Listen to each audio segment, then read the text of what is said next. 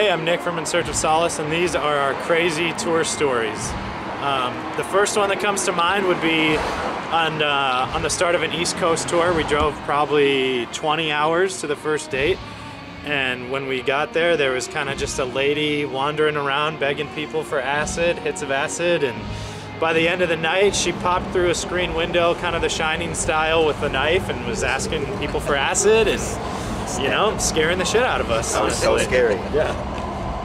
We unloaded very fast that night. Yeah, we got out of there. Another one for me is a couple years back, we were on tour with our buddies in By the Thousands, and they had a van repair.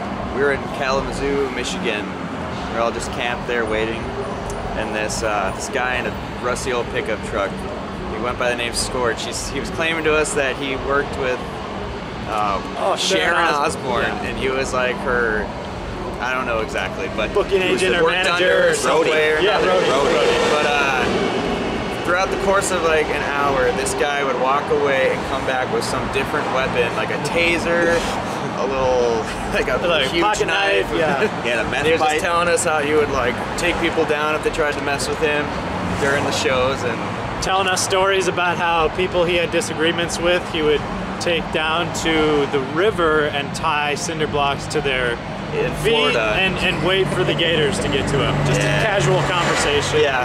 And one of the guys invited him to the show that night. Yeah. And he came out. And he actually came to the So show. we supported. That's Scorch. Shout out to Scorch in Kalamazoo.